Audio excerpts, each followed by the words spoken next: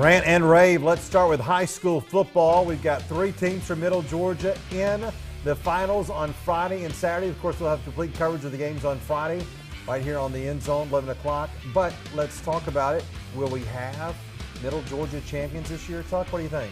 I believe Dublin has the team to do it. And I think they may win like 10 championships in a row starting this week since they're moving down. But Warner Robins, yes, they have a great team, great story for Coach Westbrook, but Buford's a different animal. We saw what they did at Jones County, shut them out. So I don't think Warner Robins will get it done. We may replay this when Warner Robins wins and call me a loser. No, you know what? I think they're all going to be tough games. I think you're right. Dublin's probably got the best chance. I think they're unbelievable this year. But I'm going to be positive and hope that Warner Robins can beat Buford. And we know Cedar Grove's tough because they beat Beach County.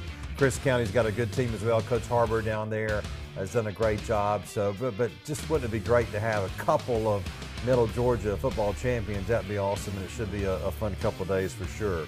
All right, let's go to college football now. Will Matt Luke be a good offensive line coach to replace Sam Pittman at Georgia? Tucker, I think this is a very good pick. I mean, he was a head coach. He recruited well. He was known as a good offensive line coach before he became the head coach to take over for Hugh Freeze at Ole Miss, and they were going through their mess. I think it was a good selection. Yeah, about as good as you could get. I think considering the circumstances, he was already a good assistant coach as an O-line coach. Now he's got the head coach experience, so he sees what Kirby deals with from a certain standpoint. So I think it was a great hire.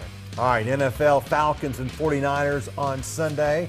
49ers are going to kill the Falcons. Maybe people will remember that Dan Quinn needs to be fired after this game on Sunday, Tuck. Yeah, about that 49ers offense against the New Orleans Saints.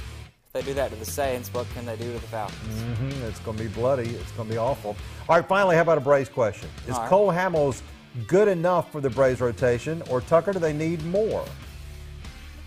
Bring him up. You know who you're going to bring up. They need more. They need more. Who do they need? Well, I know who you want. Who do they need? And it's Madison Bumgarner. That's who you're going to say, right? I'd love to have Madison Bumgarner. I mean, yeah, he's good, but we always talk about good to great. So you're going to make the next jump. You're going to stay good. Yeah, well, but you know what? What scares me is that Washington rotation. You got to kind of keep up with them after bringing Strasburg back for $1 billion. So I think they need another starter. I wish it'd be Bumgarner. I don't think it will be, but yeah, I think they need one more starter.